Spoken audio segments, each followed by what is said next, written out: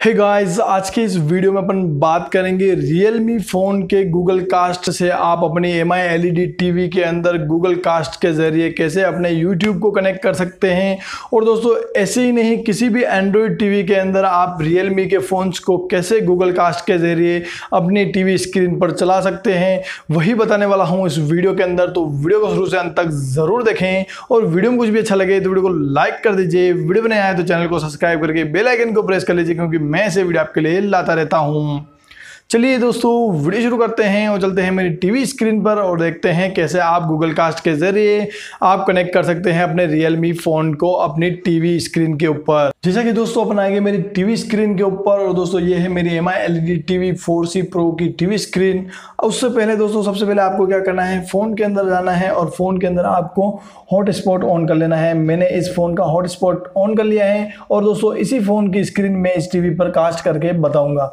तो आपको क्या करना है, हॉटस्पॉट ऑन कर लेना है। हॉटस्पॉट ऑन करने के बाद आपको जाना है टीवी स्क्रीन पर। टीवी स्क्रीन पर जाने के बाद आपको जाना है टीवी की सेटिंग के अंदर। सेटिंग के अंदर जाने के बाद सबसे पहले आपको नेटवर्क वाला ऑप्शन दिखाई देगा, उसके अंदर आपको वाईफाई वाला ऑप्शन दिखाई देगा। आपको वाईफाई कनेक्ट कर लेना है। मैंने ऑलरेडी वाईफाई कनेक्ट कर रखा है।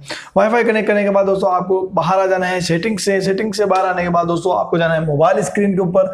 मोबाइल स्क्रीन के ऊपर क्या करना है, आपको अगर मान लीजिए यूट्यूब के वीडियोस चलाने हैं तो आप क्लिक करेंगे यूट्यूब पर और जैसे ही यूट्यूब पर क्लिक करेंगे और दोस्तों यूट्यूब ओपन हो जाएगा। यूट्यूब ओपन होते हैं तो सारे वीडियोस आपको इसके होम पेज पर दिखाई देंगे।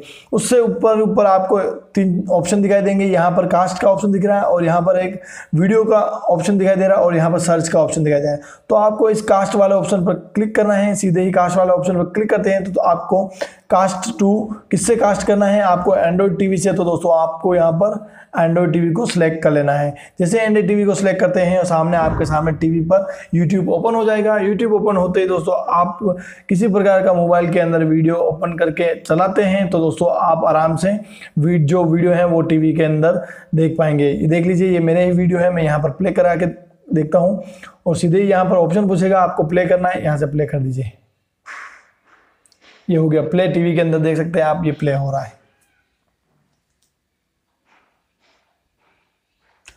ये देख लीजिए दोस्तों, प्ले हो गया टीवी के अंदर और आप ये वीडियो आप अपनी टीवी के अंदर देख सकते हैं। मैं मेरा ही वीडियो बता रहा हूँ कॉपीराइट इश्यू के कारण दोस्तों, अदरवाइज आप किसी प्रकार का वीडियो अपनी टीवी स्क्रीन पर देख सकते हैं अपनी मोबाइल स्क्रीन से।